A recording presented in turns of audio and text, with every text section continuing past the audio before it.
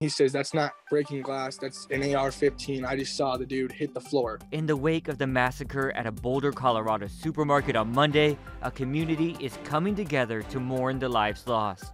Daryl Forges is live in Boulder with the very latest. Hour by hour, the memorial outside of the crime scene continues to get bigger and bigger. Check out the scene right now of the scene. You can see so many people still out here paying their respects to the 10 lives lost. You see those 10 crosses there. That's in honor of the 10 lives that were lost as well. Now, as people continue to mourn here in Boulder, Colorado, we're learning more about those 10 lives lost from people who knew them well. Suzanne Fountain. She just would light up the room, and she was a bright light. Trelana Bartkowiak. Honestly, she was the most amazing person I've ever met in my life. Ricky Olds. She had dreams. She had ambitions. She was one of a kind. A portrait painted by friends and families of some of the 10 people killed in a senseless act of violence that has devastated a community. There's a hole in our family that won't be filled.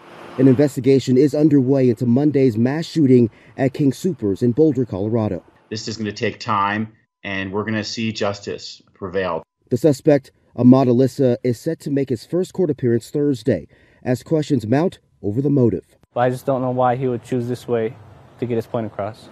Renewed calls for action on guns are resonating from Colorado. We have mass shooting after mass shooting, and Congress has failed to act. To Washington, the Biden administration echoing the call. If we really want something that is going to be lasting, we need to pass legislation. While many Republicans argue stricter gun laws are not the solution. With regard to the gun legislation over in the House, I don't think it would address this issue. The mayor of Boulder says an assault weapons ban may have made a difference in his city. I can say this, it wouldn't have hurt, and probably would have helped. A city now home to growing memorials for the 10 community members lost to gun violence. And speaking of growing memorials, there's another memorial outside of the Boulder Police Department at the patrol car of Eric Talley, the officer who died here on scene while responding to those gunshots that were fired a couple of days ago during that massacre. And his body was also transported from Boulder, Colorado coroner's office to Aurora at a funeral home there. And we also will have several candlelight vigils and memorials for the 10 lives lost later on tonight. Live in Boulder, Colorado, I'm Daryl Forges. Thanks, Daryl, for that update. Now to some developments here at home. That's right. The Hawaii Attorney General's office just released its annual report detailing statewide and county firearm registration for 2020. Now, a record high total of 26,122 personal and private firearm permit applications were processed statewide last year. That's a spike of more than 62% compared to 2019. Now, of the 2020 applications processed, almost 96% were approved, and those permits cover more than 53,000 firearms registered throughout the year. We'll have more details on the stats on our HNN digital platforms. Now, to the pandemic, the state health department is reporting 58 new cases and 3 new fatalities today. The breakdown by island shows 7 cases on the Big Island, 1 on Kauai, 22 on Maui, 1 on Molokai, 24 on Oahu, and 3 residents were diagnosed out of state. Meanwhile, our special HNN panel series continues today. We're hearing from the state's top medical professionals who have been working on the front lines of the pandemic. Talk about the vaccines, and we have some statistics for you. The state has administered more than 480,000 doses of the vaccination. That's 20% of the population that has gotten at least 1 dose, and that's encouraging news. Dr. Joe Hoggard-Green, I wanted to ask you the first question. What have we learned more about how the vaccines are effective against these emerging variants?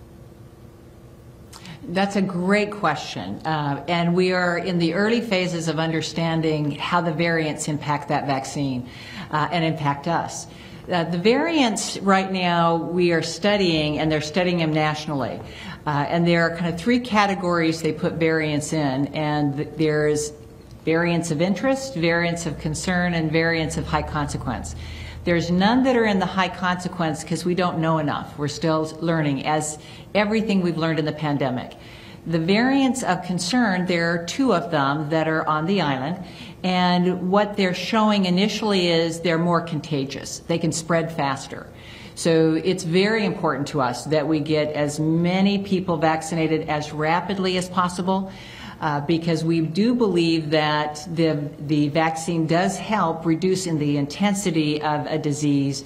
So the faster we can do that, the better from my perspective. Right, and a follow-up question. We know of at least one local healthcare worker who got vaccinated, traveled, and then tested positive. Have we learned any new information about how people who've been vaccinated then got infected? Was it from these variants? We're not sure at this point whether it's from the variants. All along, one of the issues with vaccines is we weren't able to tell whether you would get the disease and be asymptomatic. So one of the reasons we've said wear your masks even when you have been vaccinated is we don't know if you can get it or spread it. What we know is there is some percentage of a chance that you could get the disease and that you could spread it. So right now, it appears that in most cases when that happens, that it's a very low intensity of the disease. It's keeping you from getting very, very sick or needing to be hospitalized. But again, this is an area that is rapidly developing. We're studying it just like we did at the beginning of the pandemic. I would definitely recommend getting your vaccine. I believe it's one of the strongest ways that we can fight the battle. Don't miss The Pandemic, A Year with Coronavirus. That's tonight at 6:30 on KGMB and K5, plus on all your H&N digital platforms.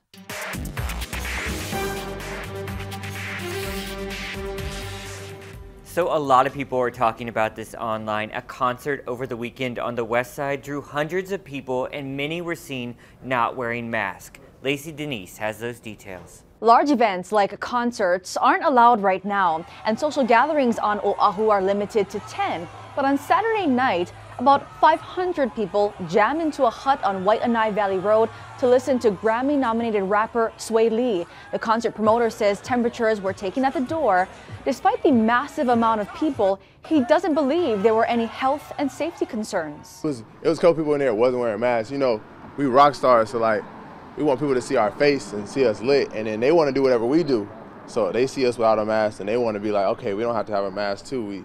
If we all negative for COVID, then we all just partying and having fun, because we've been so stuck in the house, we haven't been able to go out and do stuff. So it's like, this is the first time we feel like we can come out and do stuff.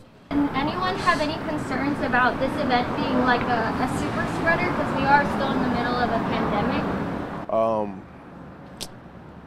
I don't think we was really planning it to be like that. I don't think we had that in mind. I think we was mostly thinking like, man, we just want to rock out and have fun, bro. We tired of being stuck in the house and have to follow these procedures and having to wait till things reach different tiers. We were just like, man, we young, we wild, we just want to go out and have fun. So that's what kind of we did.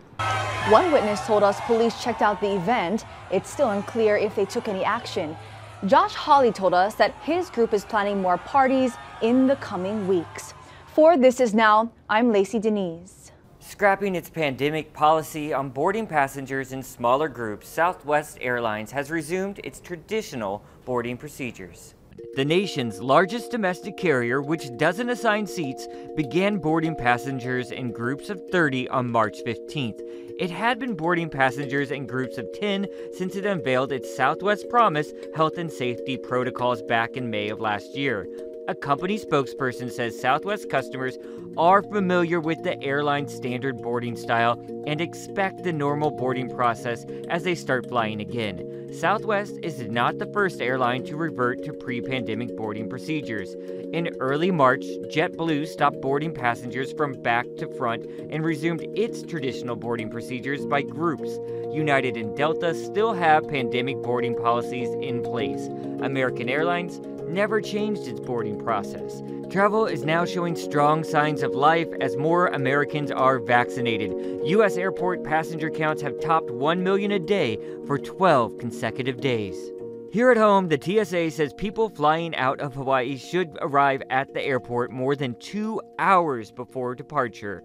There are crowds because of spring break, and on Monday, more than 18,000 people flew into the state. Honolulu police are still looking for the suspect involved in a shooting early this morning that left a man seriously injured. Officials said it happened around 1:50 a.m. near Kinau Street and Ward Avenue. Emergency medical services treated a 23-year-old man for a gunshot wound to the left buttock area, and he was transported to the hospital. A portion of Kinau Street was temporarily shut down during the investigation, but all lanes have since reopened. The state's police union will be negotiating contracts soon, and there are concerns over transparency over those talks.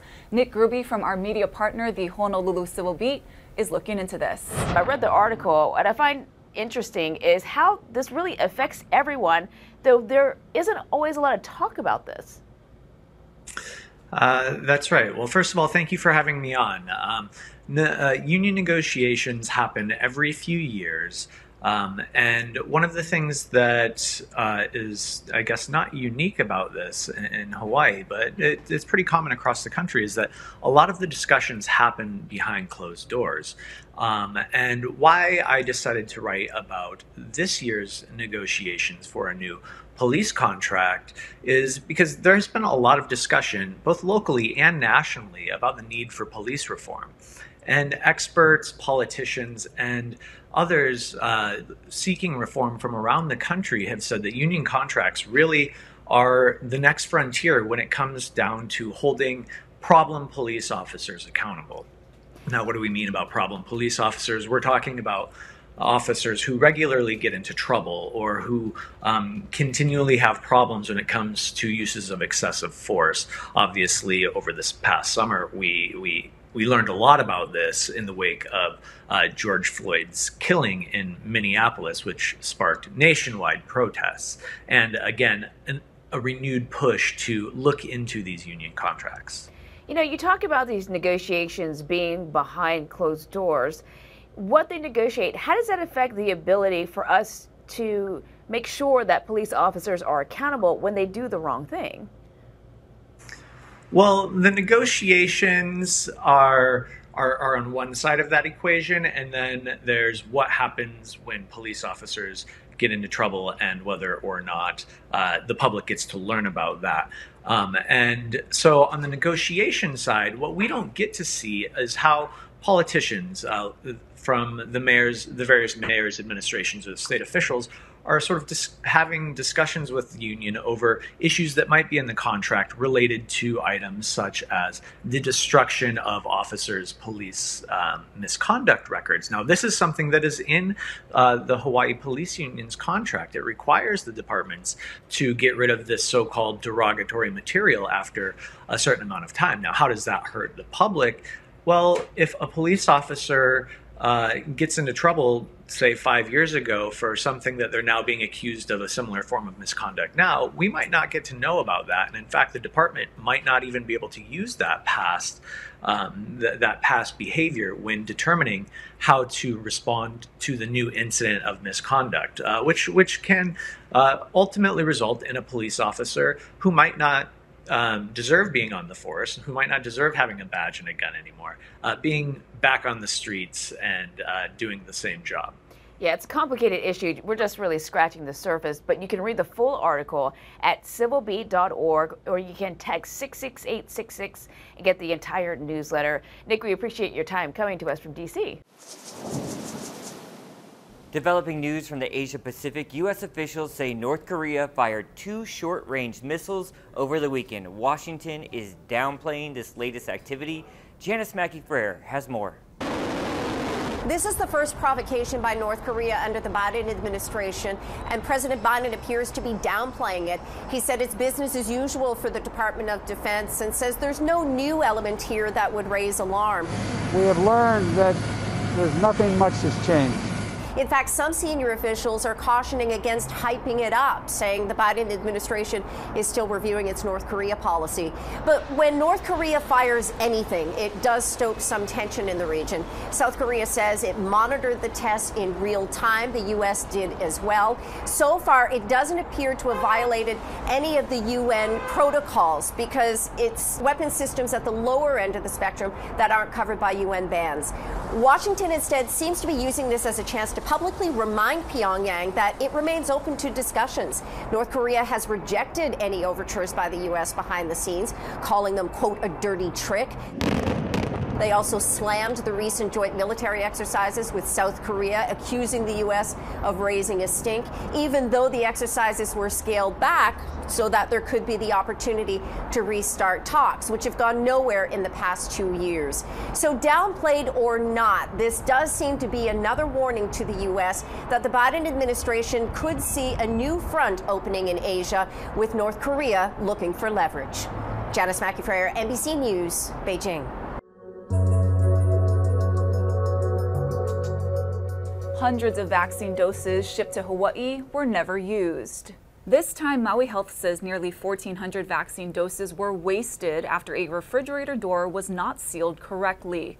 The Pfizer doses were stored in an ultra-low temperature freezer at Maui Memorial Medical Center. The problem was found Monday. Workers then called Pfizer, who told them the vials needed to be thrown out.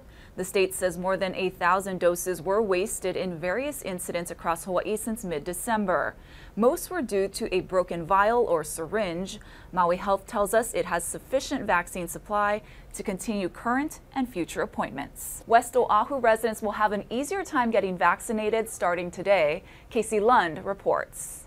This is a really exciting day for folks on the west side as Queens opens their second mass vaccination clinic here at the West Oahu facility. Earlier this morning, they had a blessing here around 6:30 for the clinic. I want to give you the details right away. This clinic is going to be open every day of the week except for Monday from 7:30 a.m. to 7 p.m. You can go to covid.queens.org/vaccine to sign up for an appointment. Now, they've already booked, as of yesterday afternoon, 2,300 appointments for this clinic.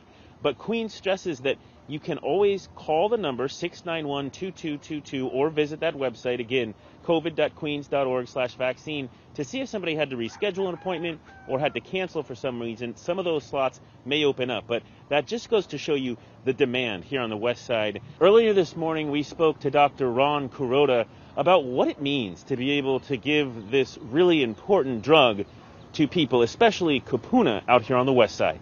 Hearing about the need, especially the kupuna, like you said, that don't want to go into town, and the fact that we were able to get allocated vaccine to be able to provide to West Oahu, it is such a blessing that makes us feel good here at Queens. I myself got vaccinated in December, and it's been great. I take care of COVID patients. Last week, Wednesday, had a real sick one, and it made me feel a whole lot better. My parents take care of my kids, and so they're elderly, and for me, it makes me feel like they're safer helping out. One other thing to let folks know about, parking here at the West Oahu Clinic is free. Queens has done a really good job of getting people in and out. They have a great system here. Again, 7:30 a.m. to 7 p.m. every day, except for Monday here at the Queens West Clinic. In total, the Queens Health System has vaccinated now more than 110,000 people in Hawaii. Now back to you. Thanks, Casey. And do I really have to say it? I think I have to say it. What? Yeah, but let me take you outside first. We are talking about more rain. Oh, no. No, yeah, that's what I'm being told by Mr. Hoggy as we take a glance outside from our downtown tower cam. You can see it looking a little gray and misty. It had been looking rather pleasant for several days. Let's turn it over to him for the very latest on that forecast.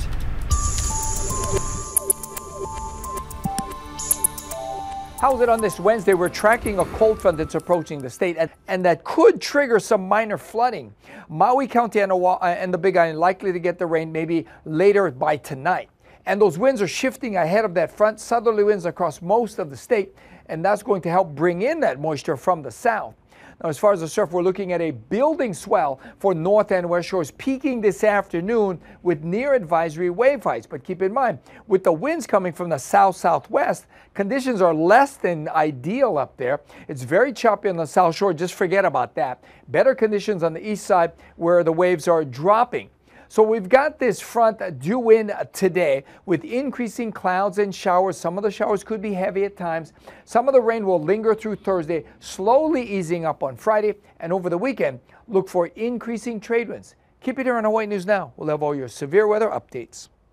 All right, get ready for an out-of-this-world version of From the Feeds today, truly. I'm going to get us started here with what's happening on Mars, and we've been talking about this for a while here at This Is Now, but it's all about to happen. Next month, NASA and the Ingenuity Mars helicopter will attempt its first powered flight. Before the historic flight on Mars, the little chopper will have 31 days to conduct a series of test flights. The first flight involves the helicopter lifting about 10 feet off the ground for about 30 seconds. After that, flights will be longer, hopefully, if all goes well. Now, flights on Mars are difficult because of the atmosphere. It's way thinner up there, so it's really a test to see if things can fly like they do here on Earth. So we'll just have to wait and see how that all develops. I'm super excited, and I'm also excited about even more space news. That's right. Ingenuity looks a little fragile, so hopefully it's okay. It can do it. This is really cool. Scientists are seeing a black hole in a new light. So scientists observed Povehi in polarized light to study its magnetic fields, how matter falls into it, and how energy is ejected in massive jets. Now, they did so using the James Clerk Maxwell Telescope and the sub-millimeter array on Mauna Kea, along with a network of other telescopes around the world.